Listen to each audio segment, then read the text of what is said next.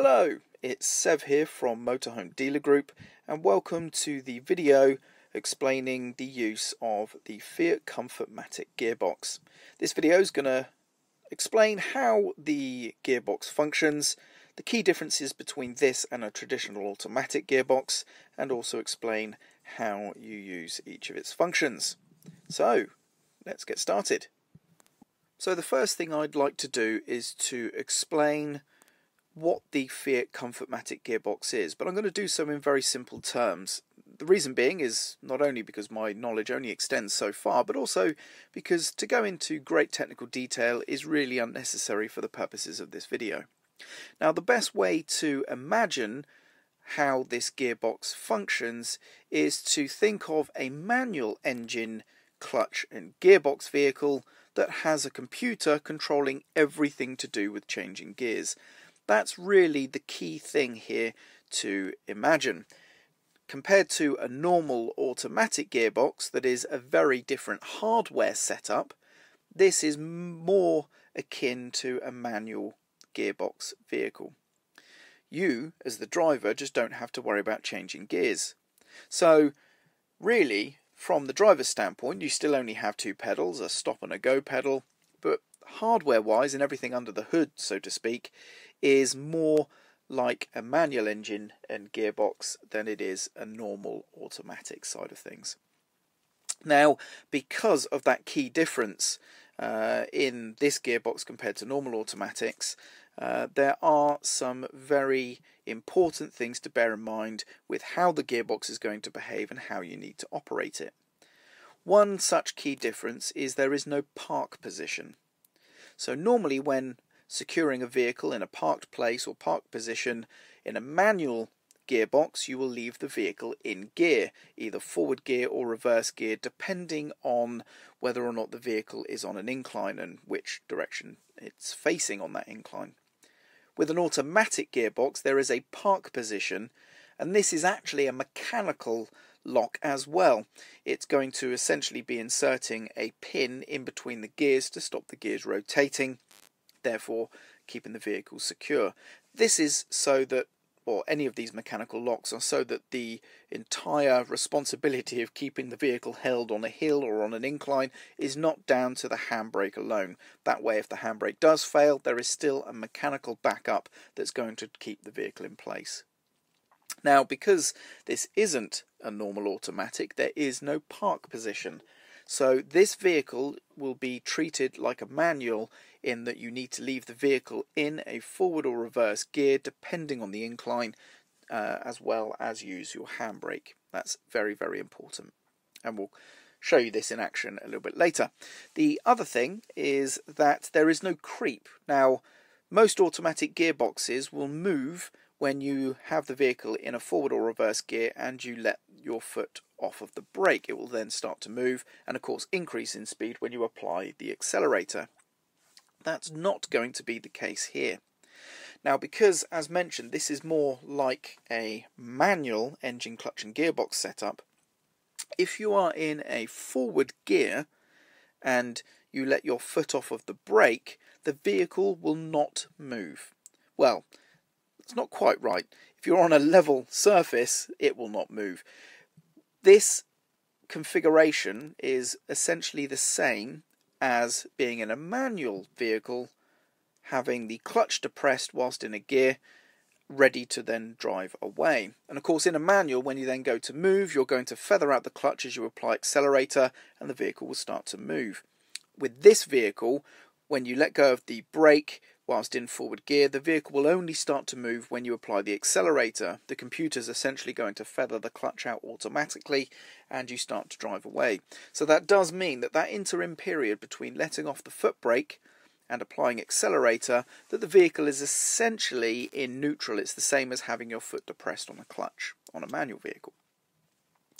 So, of course, being quick between the brake pedal and the accelerator is important, as it would be in a manual, or of course you can use the handbrake during that tradition to keep the vehicle in place. But it's important to realise that the vehicle will not move when you let go of the brake pedal. This is both in forward or reverse, it makes no difference. The vehicle will only move when you apply accelerator.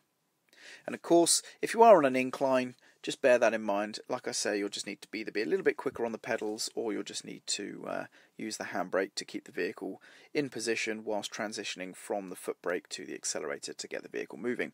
Anyway, so those are the two very important key differences. There is no park position, there is no creep.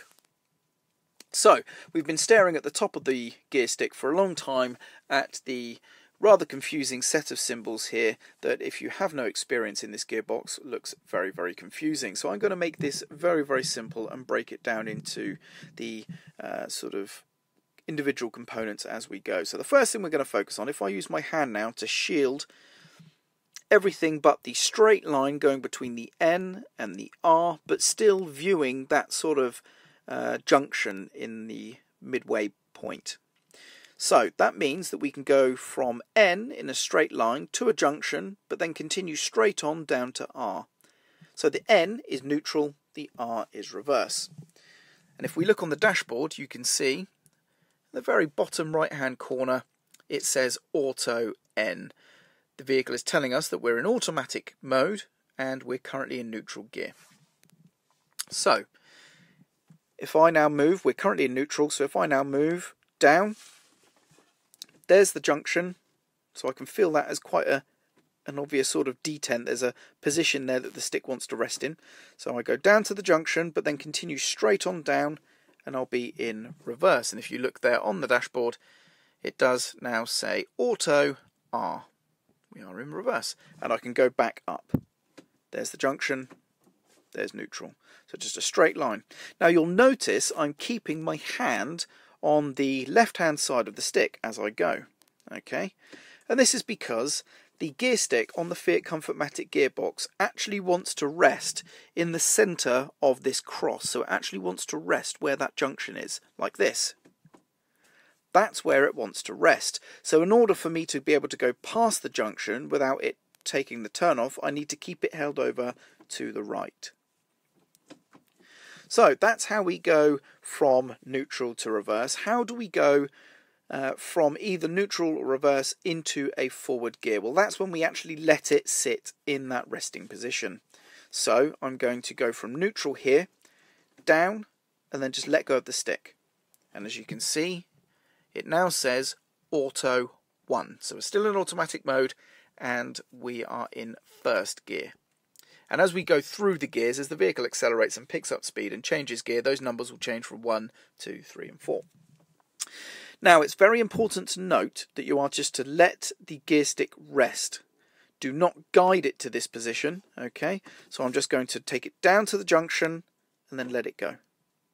I'm not pushing it, I'm not holding it, I'm just letting the stick go. That's very important, and you'll see why in just a moment. So again, down from neutral to the junction, let go of the gear stick.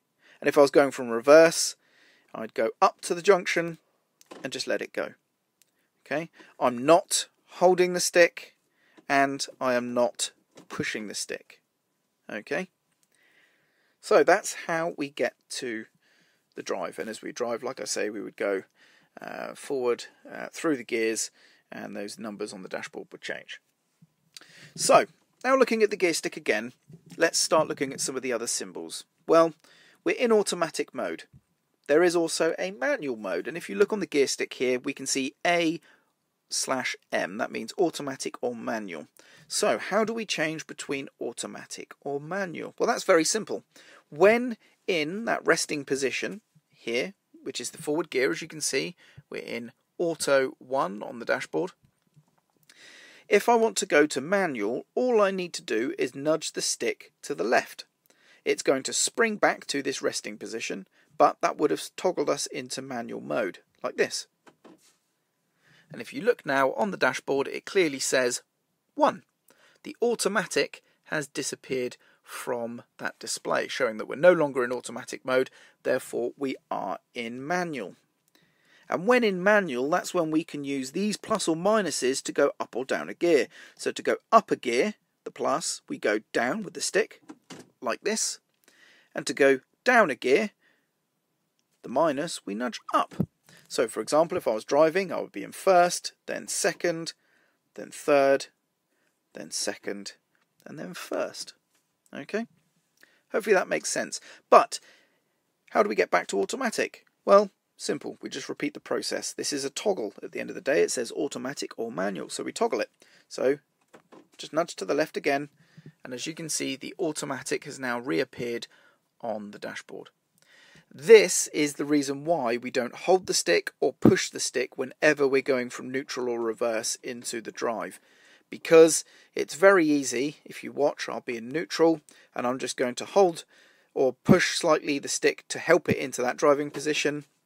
And as you can see, we are now in manual. So I'm going to manually put it back into automatic. We're in automatic. I'm going to go to neutral. Okay, hopefully you can see that. We're in neutral. Then all I'm going to do is just help the stick over. And we are now in manual. So it's very important that if you want to keep the vehicle in in automatic, that you just let the stick fall. Okay, down, let the stick fall.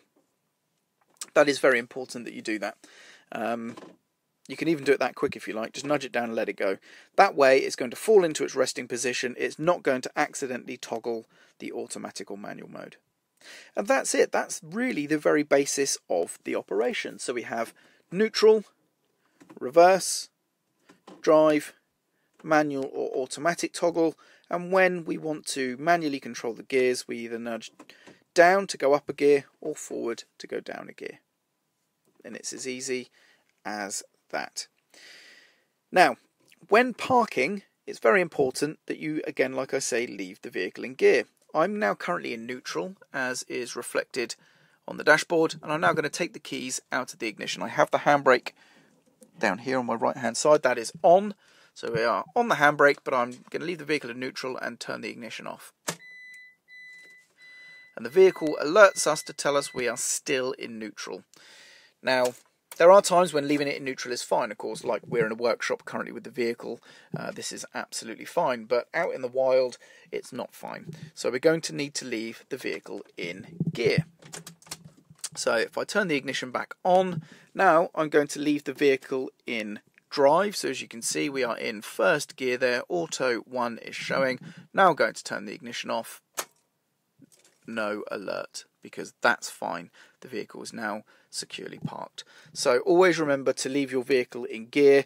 But of course, if you can leave it parked in neutral, but only in certain situations. Otherwise, always try and leave it in gear. Now, if you've never done this before, if you've only ever driven normal automatics, which gear do you leave it in? Well, imagine we're on an incline. If I'm facing downhill, I will leave the vehicle in reverse. If I'm facing uphill, I leave the vehicle in first gear. Okay? And it's as easy as that. Lastly, I would just like to mention this button that you see above the gear stick. This is the heavy load button. And if you press this button, this will allow the vehicle, or make the vehicle, hold on to the revs in lower gears for longer, giving much greater ease for going uphill if you are quite heavily laden. So if you need some extra help up a hill, this is not for going downhill, this is for going uphill, and you want it just to be a little bit easier to get up through those initial gears and gain some speed, press this button. The vehicle will then hold on to that lower gear for a little bit longer, and you'll be absolutely fine. When you press the button, up connected will come on, and you'll see down the bottom there is a little green light with the same symbol as is on the button here, and you can see N. Well, we're in neutral at the moment. If I put us into first, you can see the little E next to the gear showing us that we are in that mode, giving us a little bit of help. And if I press the button here again once more, the E disappears and the symbol down the bottom there disappears as well.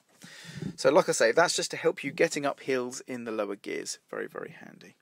And that is essentially the Comfortmatic gearbox operation. Thank you.